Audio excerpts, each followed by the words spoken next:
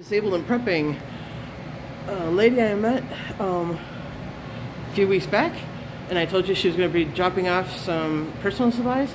She dropped off all of this up here. She got shampoo for men and women, and dental cleaners, all kinds of things up here. Shampoos and clean. Let's see, hand soap is up here, and then she brought some sprays for the apartment to make them smell good. Sorry if the camera's jerking around, my dystonia's acting up. Some shaving cream and some razors. And let's see, oh, and the juice.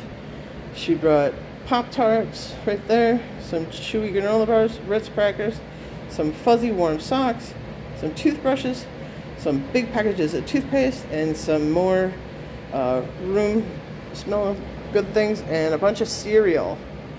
So look at all this again. Hopefully it stays for a little while, because the last time everything disappeared overnight, except for the cookies that I'm keeping to dish out a few at a time down here so they don't go, because everything went overnight last time. So that's some personal supplies and stuff to make apartments smell good, and dental stuff. It's just amazing. She's a wonderful lady. I met her husband tonight too. He's wonderful. I am so excited, because these are the things that we don't normally get in any of our stuff, and yeah, it's great. I'm so happy. I'm sorry, I'm kind of lost for words. I'm so happy. So I did grab one of the aerosols or sprays for the apartment, and one of them there, but other than that, everything's up there.